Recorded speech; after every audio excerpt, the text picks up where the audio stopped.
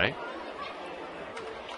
Here's a 3-1 pitch from Caleb. It's swung on and hit high in the air, deep to left. One step back is and he watches this one fly way out of here.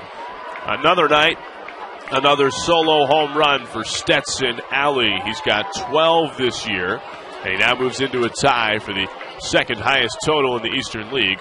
It's 7-3. And both pitches were down. It's exactly where Caleb was trying to throw it. The one last night was down from Johnny Barbado, a fastball. He smoked it to center field. This one was down, and Allie just got around on it, and he left no doubt off the bat.